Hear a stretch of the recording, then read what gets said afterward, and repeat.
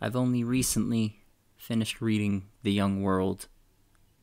It seemed appropriate for the time. A few months ago, I read the first book in the series, all about a pandemic that wipes out the entire adult population, leaving only teenagers to fend for themselves. It follows a group of survivors in the remains of post-apocalyptic Manhattan. A group of survivors who set out to find a cure, and at the very end of the book, they find out that there are some adults still alive, though they don't know from where they come. The second and third books are awful. They're awful in just about every way, despite the first book being good. Despite the first book having promise. Despite the first book even having cliches, it had effort. It was a very dark story, which you don't see very often in the young adult genre. A very dark, violent story that included themes of sex slavery and rape. You don't see that a lot, but it was at least refreshing to see something different. The second book begins with Jefferson and his friends being prisoner on an aircraft carrier, the USS Ronald Reagan. The military men on board are adults, so they know some people survive somehow. Was it quarantine? I'm not sure. At least, not at first. But as the story goes on, we learn that not only have a couple of small pockets of adults survived. No, that would make too much sense. It turns out the entire world has survived, except for the Americas. Yes, that's right. They somehow managed to quarantine 2 entire continents. Now, obviously, a pandemic that only kills off a certain subset of the population isn't going to make that much sense from a scientific standpoint. But at least it was consistently stupid before. Now, they've somehow managed to quarantine the most deadly virus that has ever existed on 2 entire continents. And somehow nobody escaped to spread it. And somehow word has never gotten out to the people in the Americas that are still alive, nor has word gotten out to anyone outside of the Americas that's still alive. That doesn't make any sense, bro. But despite the collapse of the United States as we know it, and the death of most of its government, the military is still out there, specifically the Navy. It's able to use its power to bully other people into doing its bidding. And so, the United States has entered a sort of alliance with the United Kingdom and created a new empire that rules over most of the world. In other words, this post-apocalyptic adventure story has now become a young adult dystopia. Jefferson manages to escape and run back to New York. Things aren't great there. They weren't great before, but now they're even worse. Despite having the cure, his old tribe has been taken over by another tribe. The men are being used as a forced labor force, while the women have been carried off somewhere for some unsavory purpose. Jefferson manages to convince some others that he has a cure, and he manages to free his tribesmen. Well, the men, anyways. But he knows that the powers that be are just going to wait for them to die. So he proposes a gathering of all the tribes in Manhattan.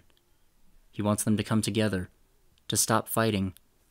He'll give them the cure if they can form some sort of democratic city-state. It's a good idea, I suppose. And it is interesting to watch him struggle with the idea of not getting revenge on people who have wronged him and his friends. Nonetheless, something about it feels hollow. Because in the last book, they were saving humanity. In this one, they're simply saving a small set of themselves.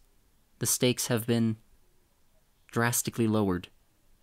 Meanwhile, Donna is still off in the United Kingdom. She's been let loose, but under supervision.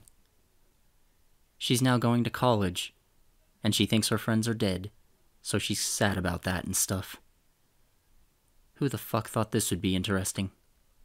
At the end of the book, she goes back to New York. Meanwhile, Jefferson has failed in his attempt to bring all the factions together, and they're at war once more. The third book follows them trying to get their hands on a nuclear football that the United States president had right before he died of the plague. Oh, okay, now we're back to saving all of humanity. The football falls into the hands of Evan, the leader of the Uptown Confederacy. Evan is fucking insane. The chapters from his point of view are interesting, if nothing else. Normally I hate books with more than one POV. They rarely stand apart from one another. This series is an exception, however. Even though it's all in first person, all the characters have totally distinct personalities, and they're all enjoyable in their own way. Weird. The problem with this setup is that it feels like a shitty James Bond knockoff, where the villain sends in the codes to launch the missiles, and the heroes have only a couple of minutes to stop him, and they manage to do so during a battle at the top of the Empire State Building. And then when they win, what happens? Well, they start giving out the cure to all the other kids in the United States and beyond. Because you see, there's a resistance group. Of course there's a resistance group. It's a dystopian young adult novel. Why the fuck wouldn't there be a resistance group? But this resistance group was trying to get its hands on the nuclear weapons, and when they couldn't do that, they spread a mutated version of the pandemic all over the world. So now people are gonna die if they don't get the cure. But the only way to get the cure is from the kids that survived it. Makes perfect sense, bro. So the quote-unquote good guys are insane. Who thought this was a good idea? The story ends with them just sort of saying that they're going to make the future better. It's very sudden, really. Almost as sudden as the drop in quality from the first book to the second. Despite events going on in the world now, I thought it would be fascinating to read about pandemics more. I've read multiple books about pandemics just in the past couple of weeks. But after seeing how far down the tubes this one went, I've come to one conclusion. Maybe we shouldn't let the guy who directed A Golden Compass write post-apocalyptic adventure stories. Thank you for watching, and thanks especially to my patrons, Apo Savalainen, Brother Santodes, Charles Gull, Christopher Hawkins, Christopher Quinten, Joel, Joseph Pendergraft, and Tobacco Crow, as well as all the other names you see here. I recently reached my goal of $150 a month on Patreon, which means I will soon be releasing a dramatic reading of My Immortal. Look forward to that. Please like this video and comment on it, and subscribe to my channel if you haven't already.